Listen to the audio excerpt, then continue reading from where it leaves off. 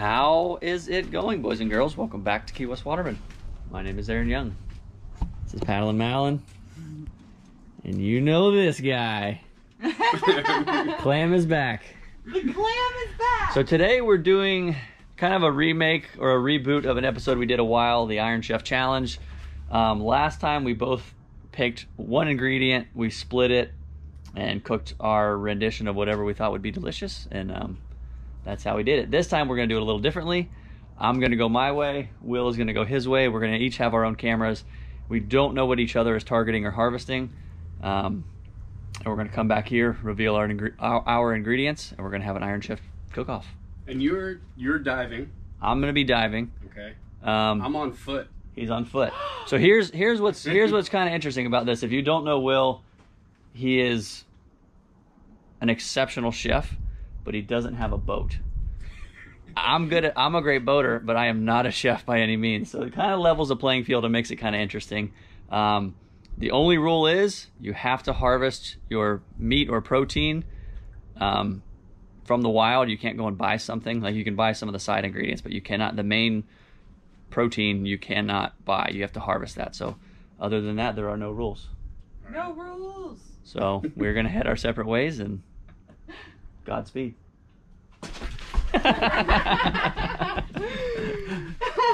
Let's see how long it takes them to figure out these keys are gone.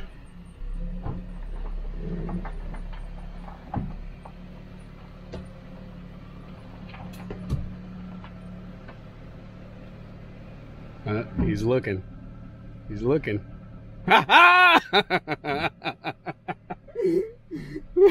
Look on the fence. You got me. I was like, I never take the keys out of here. And we're off. Alrighty, so we are en route to the boat. The dish I have in mind, I've kind of already been thinking about quite a bit, and I hate calling my shot, but it's already in my head, so it's already happened. But what I need is, I need a black grouper, and I need some stone crab. So that's what we're going to be targeting. I'm bringing Malin with me in the name of safety. I don't want to be out there diving deep alone. So we're headed down to the boat. Hopefully we can find a grouper and some stone crabs.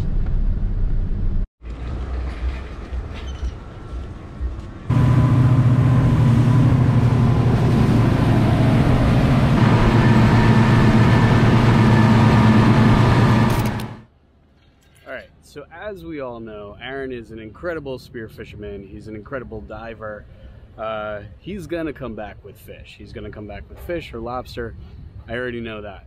So where my skill set lies, and this is something that I am very proud of, is that I can cook with the offcuts of fish, meaning the heads, the collars, the racks, the innards, the livers, you name it. I can make it taste delicious.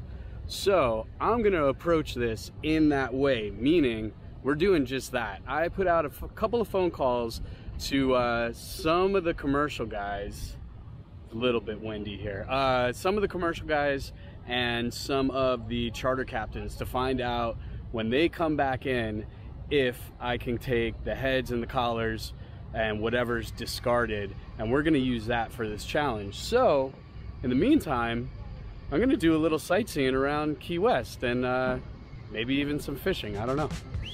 All right, here we are at the southernmost point.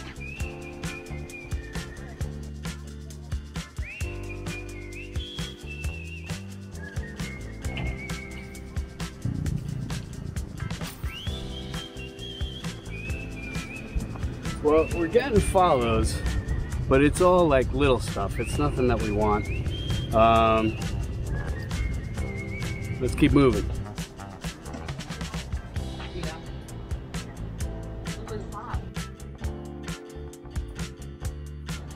Cheers.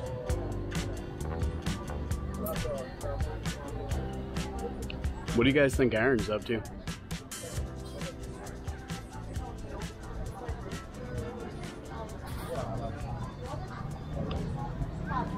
It's really good. So I'm pulling up to the first spot I want to work, or check rather.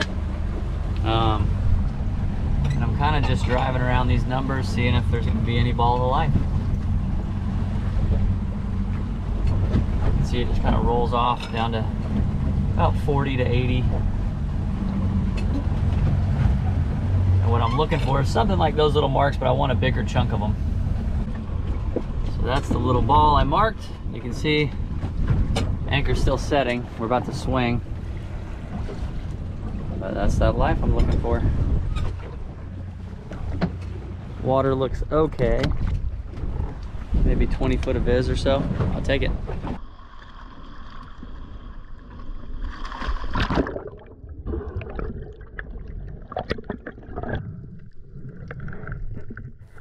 Welcome back underwater, everybody.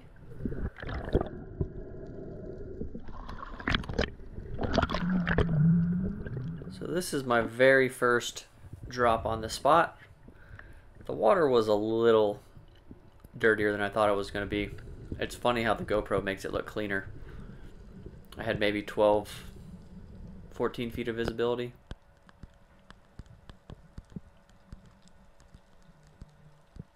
The bottom was about 60, depending on where I dropped exactly, about 60 to 65 feet. I'm kind of scanning. You can see a small black there that I was unsure of, and there's a big Goliath grouper, is that thing that you saw right in front of me. Take off. I'm just kind of scanning, not seeing what I'm wanting. I really expected to see quite a few options here, but just a little slower. You can see some nice lemon sharks come in. Just didn't see what I wanted to.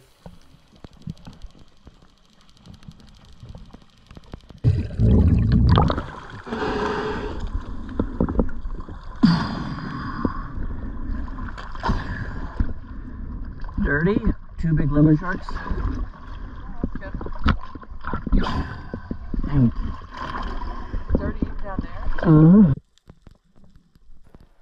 So this is my, I believe this was my 5th drop. I'm not going to show you all of them because there's not a lot that goes on, but I did see one grouper that honestly was probably legal. I just wasn't sold on it. I really hate shooting undersized fish, so if I even question it for a second, I don't take the shot. You can see right here, this is a little black. Looking back and watching this video, this fish was definitely legal. It was just a little fuzzy, and I wasn't confident in it, so I let him swim.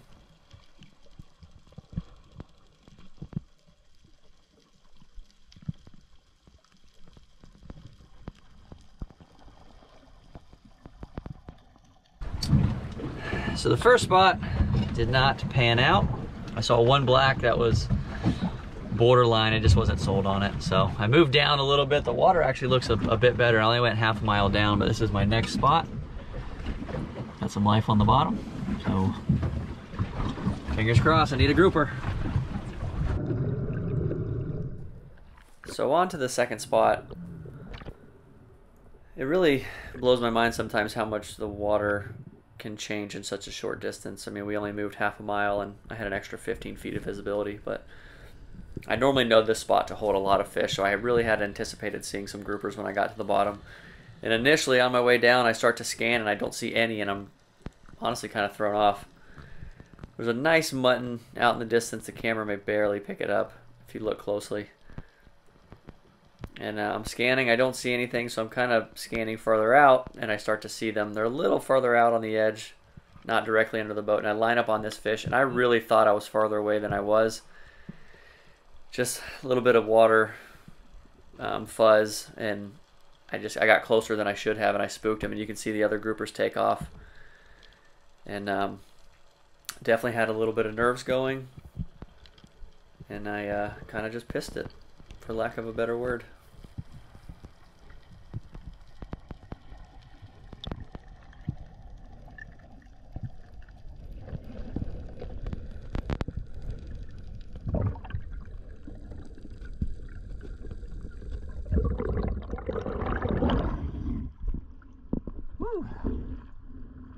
I pissed that.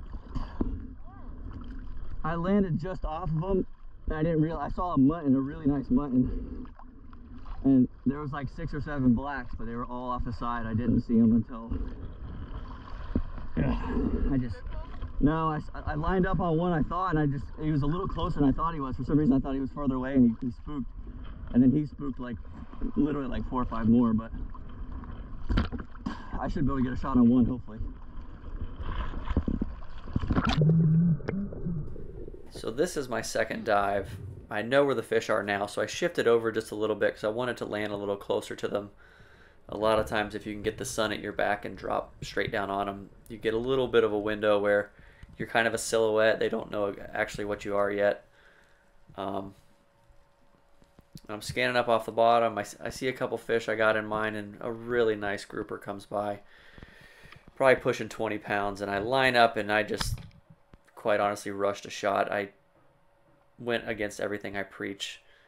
I didn't even like the shot I had. I think I just had a little bit of nerves going and thought it was better than it actually was, but I knew in my head I rushed it, and unfortunately the shaft sailed right over him.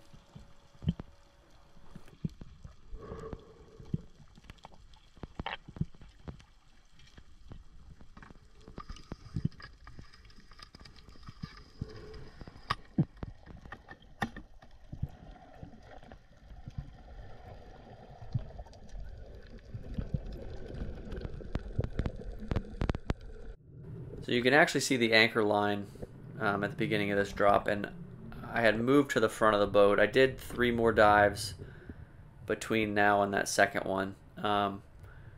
Didn't see any fish or get a chance at any. So the fish I know are spooked. They're starting to spread out and kind of move away from the area. So I'm trying to just get further away than I think that they may have swam, get on the other side of them. I saw a few swim towards the front of the boat that I hadn't checked up there yet. Whether or not that actually works or makes sense, I don't know. But that's just how it goes in my head. And I see a nice grouper that I got in mind. I know that they're a little spooky already, so I don't want to charge them too hard. And I see that this fish is going to swim behind this pillar. And right when it goes behind that pillar, I do 3 big kicks and try and close the gap. And it, luckily enough, put me close enough to take a shot. And I had the fish that I needed. And this is why I don't push my dives. You never know when you're going to need to go back down, or you might need a little extra time. My line got caught around the rock there, and I really don't want to leave that fish down there because there's a good chance it's going to get eaten by a shark. And as always, to keep things realistic, I think I took about probably 10, 11 dives over a span of about an hour and a half to get one fish.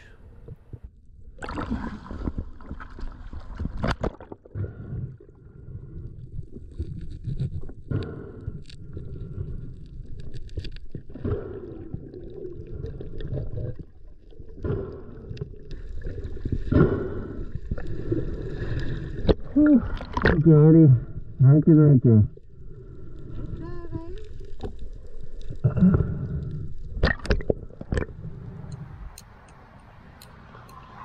I mean, I do have time.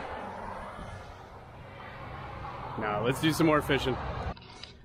All right, I'm up in Sugarloaf now. We're gonna do a little bit of bridge fishing. I know that there's mangroves over here. I know that there's grunts. I got a small hook, some frozen shrimp. I might be the only person that is going out fishing hoping that they don't catch anything. And the reason why is because I know that the commercial guys or the charter guys, they're gonna come back with some cool stuff, whether it be a head, collar, or something cool bycatch, you know, something that they don't particularly want, like a blue runner or something. So yeah, just some frozen shrimp and a little hook. No weight. Well, I'm not gonna bore you. I'm getting sniped by a bunch of small stuff that's just stealing my bait. And the one fish that I brought up was about the size of a credit card, so definitely not worth showing you that. Man, let's head down to the dock and see what the commercial guys are bringing in. It's always good to have friends. No, don't you yell at me.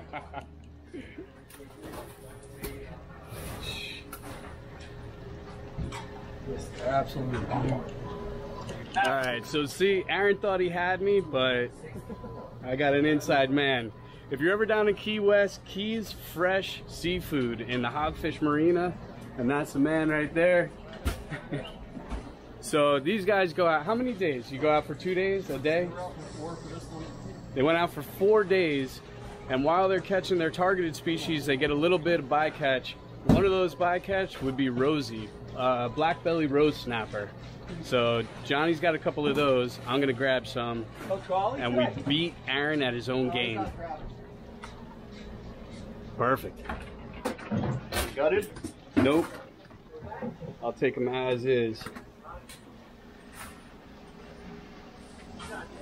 Thank you, Johnny. Now, before anybody gets on me for picking up those fish, I just want to point out, those guys go out, they're deep dropping, they're targeting grouper, queen snapper, vermilion snapper. The black belly rose snapper is a bycatch, and they're taking them from such depths that when they pull them out, they can't put them back. The fish are dead. So, in my opinion, why do I got to go out and kill more fish when those guys already got them? And they don't fetch a lot at the market. So they're not really something that Johnny was worried about, to say the least. So even though I didn't harvest it myself, I didn't pay for it, and I'm doing the sustainable thing. So keep that in mind. First target has been acquired. Just honestly, I pissed the first one. I landed on first drop, I was a little off him. Second drop, I landed right on him. I'm not kidding. There was probably within an eyesight 8 to 10 black groupers. I whiffed it on a big one, probably 20 pounds. I rushed my shot. I broke my #1 rule. But luckily, a few of them hung out and I got one. So that's what we need. First step. And we're gonna go peek inside and see if we can find some stone crab.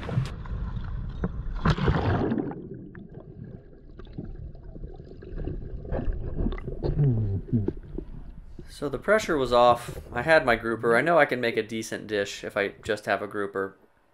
Now stone crabs would be the icing on the cake, and luckily enough there were quite a few around. Kind of just using that pop them out method, kind of disorient them. Really don't want to get my finger in there. I've been grabbed by enough of these to know how much it hurts. I had a couple of you asking if it could actually remove your finger. I really don't think it could. It could probably maybe fracture the bone if you let it really get a hold of you, one of the big ones, but typically it's just a little bit of bruising, a lot of pain. Sometimes they'll get your skin depending on what kind of gloves you got on. And this was pretty cool. There's actually 2 in the same hole, and I see the smaller one first and I see the arm of the other one and realize how big this one is.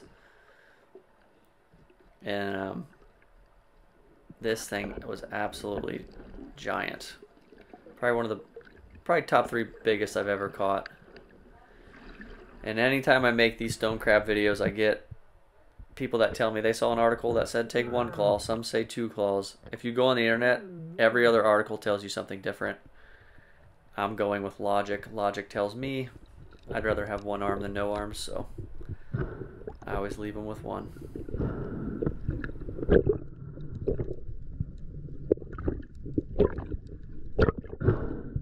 And before I put the big one back, I wanted to see if the other one in the hole was legal. So you see I dropped the claw, so I got a free hand. And try and pull the smaller one out. But just by looking at them, I can tell the claws are too small. So I put them both back where I found them.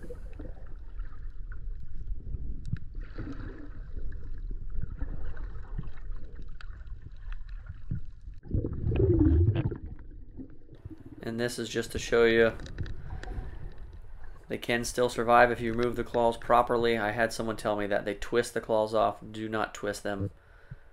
If you twist them, that little socket where that claw meets the body will rip out and the crab will essentially bleed out and die. But these 2 were broken properly. They're starting to heal and this crab is alive and well.